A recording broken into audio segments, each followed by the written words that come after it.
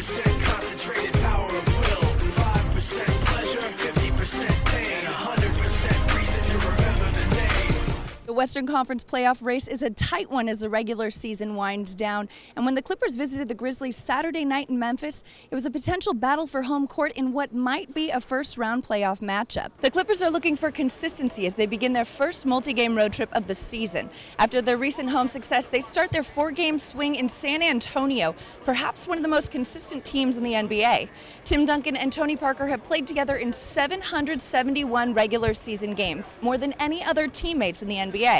And while the Clippers are welcoming 7 new faces this season, they seem to gel together effortlessly, a key factor in tonight's 92-87 win over the long-tenured Spurs. The field of 68 is down to the final 4. Kentucky, Kansas, Ohio State, and Louisville will all be dancing in New Orleans as they make the final push to cut down the nets as this year's national champion. Now, you mentioned you feed off other people's energy, but it seemed like your teammates were feeding off your energy tonight as well. You got in for some good minutes, had some solid energy out there, and we saw some Turry-off twirls going on. Yeah, you know, just trying to dust off the rust a little bit, you know. It's good to be out there and just... Clippers with a Game 2 win, 93-91. Jamal, this was a close one tonight, but what does it mean to open up a 2-0 series lead right here? Well, we played all season to get home court. You know, we protected our home court, so now we have 2 games out there, and we have to take it one at a time. But we're sure they have a lot of energy and put their best foot forward, but we will as well. You started off, you made your first 6 shots. You were on fire in that first half especially. What was clicking for you? I also wanted to be aggressive, set the tone offensively. I know Bledsoe and Chauncey and Chris did a good job in the first game, you know, being aggressive, and I just wanted to set the tone and give them a little taste of something different. Let's welcome in the 3rd member of our broadcast crew, Madelyn Burke. Madelyn? Hey guys, you know, it's actually been about 80 years, we've talked about this, since these 2 teams have played in football. Last time these 2 teams played, it was 1932, and Loyola came up with a 27-0 victory over then Harvard, a military school. Now, you said at one point that this is probably the best offense in college football you've seen in your coaching career, and you've been a coach for quite some time. What is it about this offense? I think they're really special. I think they're very well coached. It starts with the head. 22 points, 11 assists, 9 steals. Were you aware of how close you were with that triple-double? Yes, Chris, you know, my teammates was telling me I need one more. Your very first All-Star MVP, how does it feel to get that award? It's pretty cool, unbelievable feeling. The game was fun. At the end of the day, we won, and this is something that I've never had. Were you nervous at all at the beginning? I was nervous walking out of my hotel room. So it didn't go away until, you know, I got up to dunk. Your first dunk contest in the books. How good does that feel to kind of have that experience under your belt? Well, I feel great. It was, you know, great weekend. Just laid back, kind of chilled, competitive. You know, every contest you want to compete and try to win. So it was just a great learning experience and a fun weekend. Opening night at Staples Center, and the Clippers come away with a 101-92 win over the Memphis Grizzlies. Lamar, you didn't waste any time. The first minute you were out there, you had your first of 4 blocks. How did it feel to play? Like a kid again. I was talking to some of the reporters earlier, just before you came, and you know, it's been a long time since I played a game that counted. So I mean, just to go out there and to get out there and, you know, feed off my teammates and feed off the crowd felt good. It seemed like there was a lot of adrenaline, especially at the beginning of the game. How was the energy of this team to start? I mean, it was great.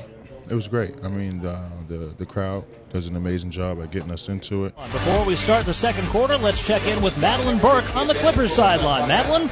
Thanks, Isaac. Well, one of the main points Vinny has been making in the huddles is get the rebound and run it back. Rebounding has been a problem for this team the last couple of games, but DeAndre Jordan told me earlier there's so much focus on getting back on the fast break. Guys are forgetting they have to get the ball first. Now let's send it down the field to Madelyn Burke for an update about a key player for Notre Dame. Thanks, Josh. Well, Notre Dame running back Khalfani Muhammad rushed for 218 yards and 4 touchdowns last year against Birmingham. But in the first game of this season, he suffered a rib injury against Sarah. Kept him out last week. I'm told he will play tonight. Whether or not he'll start is up to coach. But on the other side, Birmingham has not won this matchup since 2007.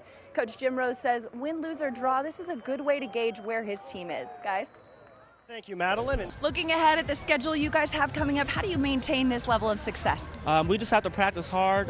We have to stay focused throughout the week. As one of the veteran voices in this locker room, what does this team need to do to get back on track? You know, everybody always say harder, but you know, it's smarter, harder. You know, continue to trust. Obviously, All-Star is a lot of fun. One of the things that's kind of cool, I know you're a big shoe guy. The shoes I see these guys out here with are kind of cool. Have you seen any favorites? Yeah, I like Blake Griffin's shoes. What's going on with your shoes there, Mr. Griffin? I don't know. Oh, the camera can't see them. It's all right. Basically, the theme is outer space. You know, since we're being in, you know, I got the Quick, and then your shoes will come in the frame. Hold on, ready? No, you couldn't see them. You got the new haircut, it looks like, for the media day? It's called the brolet. Brolet. Yeah. What's a brolet? It's like a mullet, but brolet. It's business in the front and party on the sides. And it's also party in the back. Right there. So just get ready for a lot of that this year. The brolet. The brolet. How do you spell it? B-R-O-L-E-T? Double L. Double L? E-T. E-T. One T. One T. Okay, no E or at the end or anything? Nah. Yeah, it's an E at the end. It's silent. Okay. And you have to put an accent mark over it. Yeah. So, again, brolet. Brolet. B-R-O-L-L-E-T-E.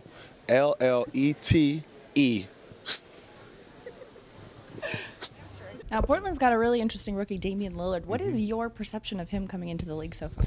He's been really good. DeAndre's messing with me. But Damian Lillard's. It wouldn't be an LAC TV interview if it wasn't for the chiming in of your teammates, right? Yeah, but I'm sorry, those guys. But Dame Lillard made us a better team so far. Last couple games, you've had some pretty big blocks and some pretty good scores. Yo, where's the bathroom at? What's are you getting comfortable right now? Yeah, my teammates are doing a great job of making me comfortable. Yeah, we are. Playing alongside Blake, DJ, Rooney, guys like that. Give us just the focus, the detail, and I'm comfortable going after block shots and playing within the system. Seems like they're getting pretty comfortable around here too, though, right? Yeah, they sure are. All of them. DJ, Blake, my man Trey right here. Awesome. Well, thanks, Ryan. With Ryan Hollins, I'm Madelyn Burke, and you're watching LAC TV. LAC TV. You are watching LAC TV with Madelyn Burke and Ronnie Torreira. Perfect. Hi, this is Madelyn Burke with LAC TV. No? Look at all. Boom, boom, boom, boom. Team won. How did you feel about that? You know, I felt